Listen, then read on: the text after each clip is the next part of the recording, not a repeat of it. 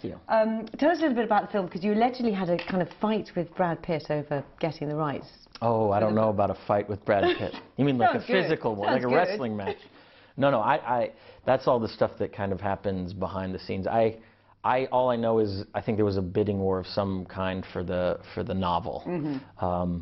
But I became fascinated with this book because Jordan Belfort was so candid and honest about his account of his very debaucherous, wild time in Wall Street in the late 80s, early 90s.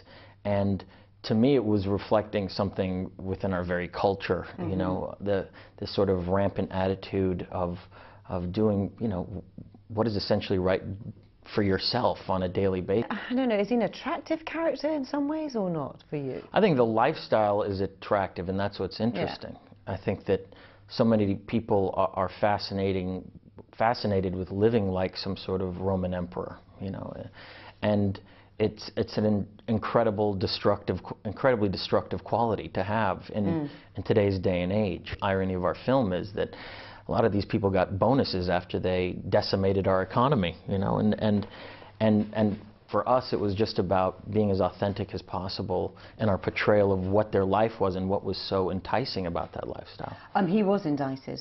Yes. And left lots of people damaged. Yes. I know you've spent time with him, haven't you? Yes, I have. Is he apologetic about what happened? Incredibly, incredibly.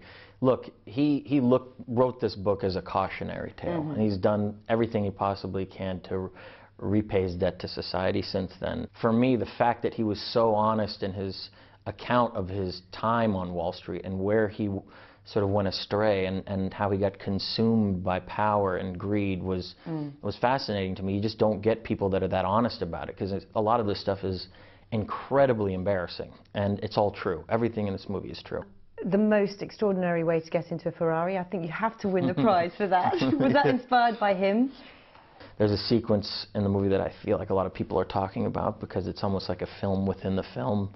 It's my character that consumes these incredibly powerful quaaludes given to me by my partner, who is giving it to me as an apology for screwing up a money deal. Then I find out that he's communicating with Swiss bankers, and simultaneously my phone is bugged by the FBI. So it's this whole sort of journey of me trying to get home, whacked out of my head on quaaludes, and I'm writhing around on the floor like some sort of grub worm. I mean, looking at the kind of lifestyle they had, it was extraordinary. The yachts, the helicopters, all the rest of it. And we mere mortals assume that, you know, you see that in your, given what you do and all the rest of it. How do you avoid that kind of, that attitude in your life? Look, I've seen a lot of it. I've experienced a lot of things in my life, but my attitude isn't like these people in this movie, quite frankly. The film is, of course, Joanna Lumley, who is a national treasure here in the UK. Yes, she is. And you make a pass at her? Yes, I do. I think we kind of thought of that on the day because... It looked like you did. Yeah, we kind of pushed the extremes with that a little bit. But she was getting into the flirtation of it as well, but we had a nice little moment there. There are rumours that you are going to try to go to space. Are you going to do that? Well, it was a charitable auction, okay. And I sort of volunteered myself to go up in space, and I'm excited about it.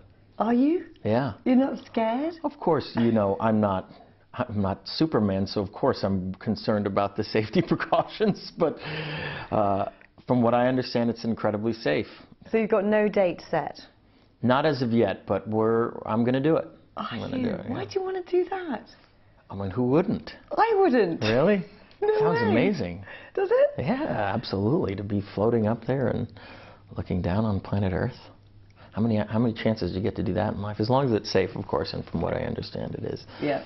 It's absolutely lovely to meet you. Thank you very much, and good luck with the space travel. Thank you so much. Travel safely. Wish